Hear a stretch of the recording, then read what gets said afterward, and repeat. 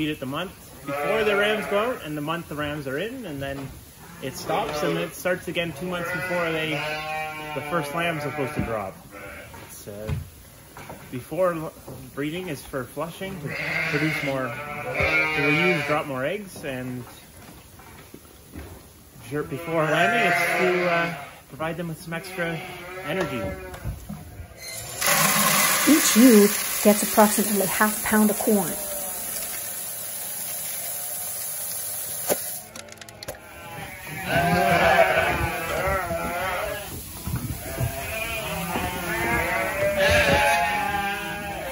So this is how we feed our corn to the sheep.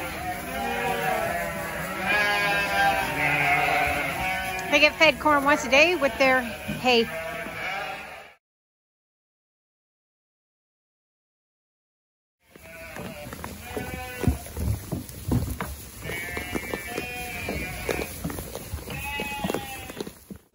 Growing our own feed is not only satisfying, it keeps our sheep feed costs down.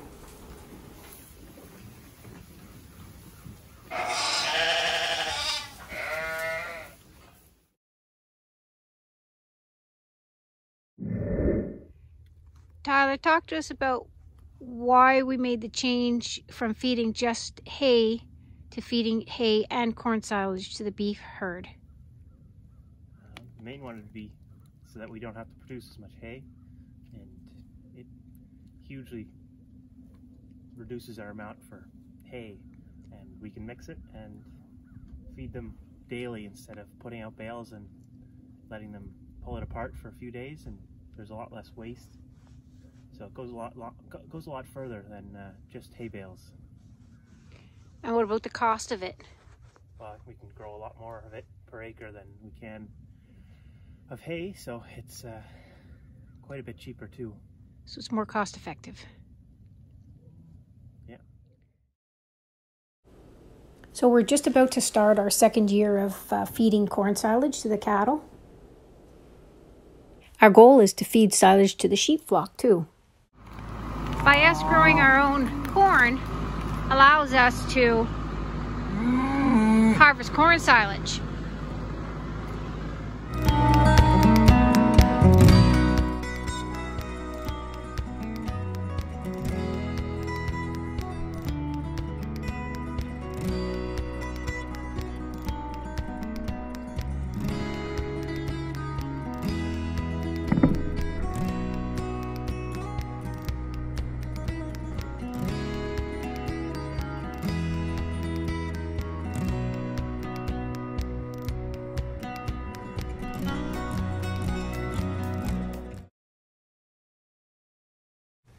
By allowing the cattle to graze the corn stalks, this reduces our feed costs as well as reduces the amount of labor required on a daily basis.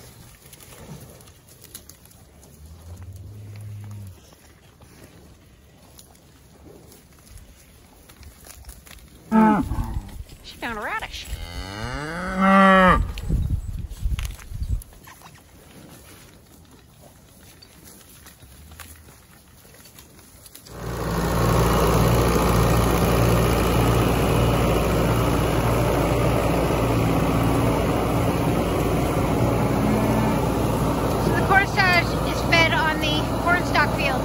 After they've grazed it all.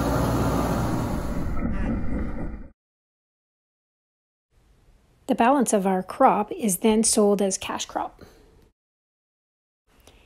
And the sale of the crop is what contributes to the reduction in our feed costs.